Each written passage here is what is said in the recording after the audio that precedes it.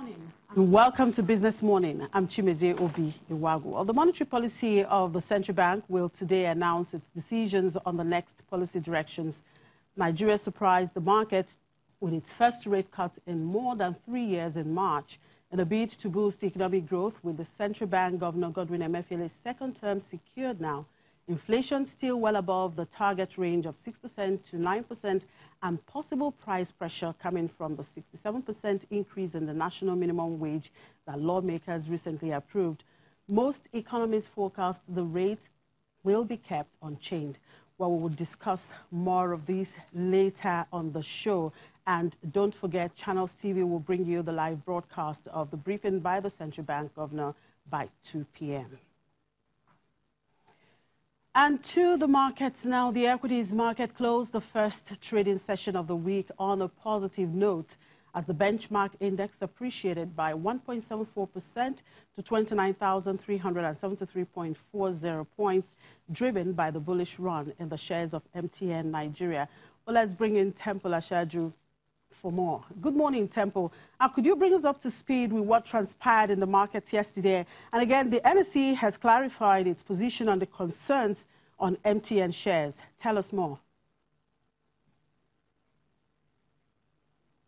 Okay, so we were really positive yesterday, and that's the third consecutive session of positivity we're seeing in the market. We had actually thought that the market will, the all-share index will fall back to some 28,000 psychological lines, some levels that we last saw it around 2016, 2017, early part of 2017. But thanks to MTN, which has now continued to blaze the trail in the market and has continued to support this optimism that we've been seeing in recent times in the market. So basically, yesterday we're up, as I said, by 1.74%. We added some 221 billion naira to the equity capitalization, which means we've continued to grow since the listing of MTN shares on the Nigerian Stock Exchange here. Yesterday we settled at 12.93 trillion naira, and this tells us that we are now crossing back to the 30,000 psychological line where the market was, a few weeks ago until the later part of April. About activity level yesterday was really, really positive, except for the volume of transactions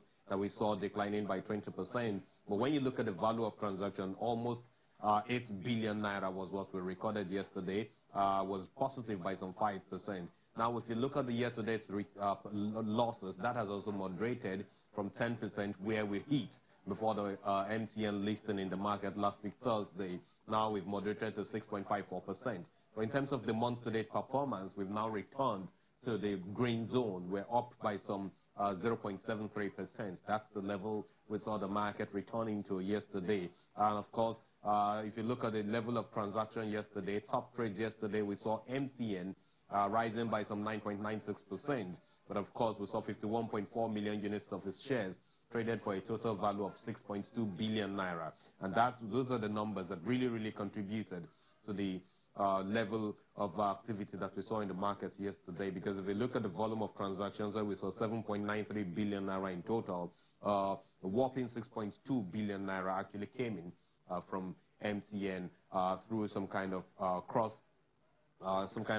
crossings in that regard. Because this is something that has become some cross-dealing that has now become an issue in the market, and that was the exact issue that the Nigerian Stock Exchange sort of tried to address yesterday. We understand that the trades on MTN shares have actually been a total of 105.30 million shares since the listing, and that has taken place in just 3 sessions, valued at some 12.23 billion naira in total trades. And we know that there are just 10 dealing member firms that have been carrying out all of this trading, but the trading have actually been across just 134 crossings or negotiated deals. That's what we've been seeing in the market. So that has made it difficult for some clerks and dealers in the market to be able to purchase MTN shares, and that sort of raised a concern. So yesterday, the exchange sent out a press release late last night explaining their position on this, talking about the fact that, yes,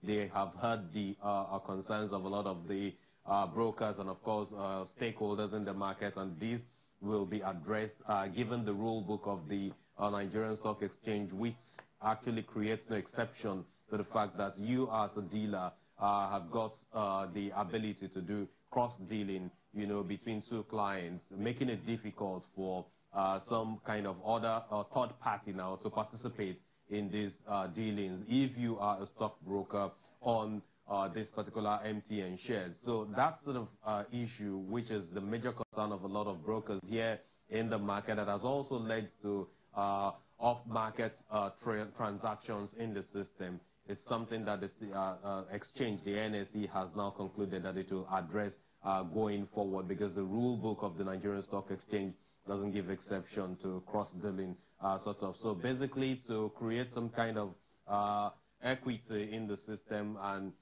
give a fair share of these MTN shares to a lot of traders and investing public here, the exchange has said that it will try to create some kind of transparency around that going forward. But if we move further now and look at the sectoral performance of the markets, we realize that the banking sector was down by 108 basis points yesterday. The consumer goods sector rose by some 0.02%. Industrial goods segment of the market, due to some kind of losses we saw around WAPCO and Kiotics PLC, we ended down 0.04%, but we know that Dangote Cement was actually positive yesterday, and that's how we're able to offset the impact of those losses to, being weightier on the industrial goods segment of the market. If you look at the insurance side of things, that's really positive by 181 basis points. Linkage assurance rose by some 9.09%. NEM insurance also shot up some 7.27%. Of course, there's a news around that, given the recapitalization exercise that is likely to be playing out in that sector going forward. We understand that NICOM has now given some kind of an ultimatum, which became effective yesterday, to insurance companies to try to recapitalize their fully paid up share capital in the market. And that is something that is likely to continue to change the paradigm for the insurance sector going forward. The oil and gas segment of the market was really weak yesterday by 111 basis points. And of course, this takes us now to the energy stocks, where we saw movements across just three companies today. Forte Oil, as of yesterday, opened at 28 naira. Now it has deepened, it has dropped further to 25 naira 55 kobo.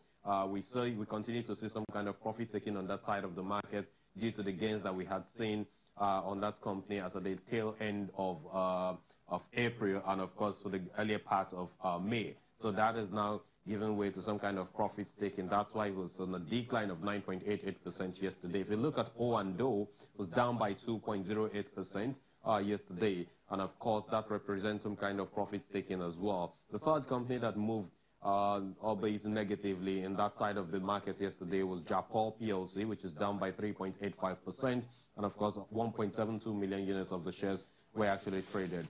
Moving on to the unlisted securities market, where things were a bit bearish as well yesterday, we're down by some 0.21%. We got the market capitalization falling to 545.14 billion naira, and of course the total volume of transaction we saw yesterday was 110,400.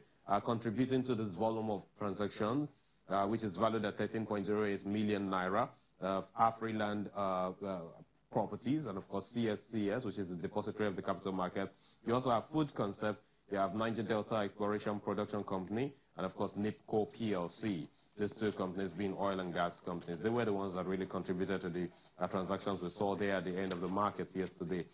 Moving on to the fixed income side of markets, we saw that there was trading was really flat on the bond side of things yesterday. The benchmark yields remained unchanged. That side of the market has actually been cold for some time now. Investors have seem to be more bullish in the treasury bill side of things. We see that bonds traders basically are keeping a wait-and-see approach on the CBN Monetary Policy Committee meeting, which is to end today, and they are awaiting the decision to see how the change in rates, the possible change in rates, will impact on the bond markets. But if we move to the treasury bill side of the market, we notice again that the central bank has actually been holding off on OMO auctions in recent times. The system liquidity has actually moderated to 49.6 billion naira, and of course trading activity, we understand, due to the system liquidity, was really still positive yesterday, because there hasn't been any activity at the primary side of the market. So average treasury bills yields compressed by some 16 basis points yesterday.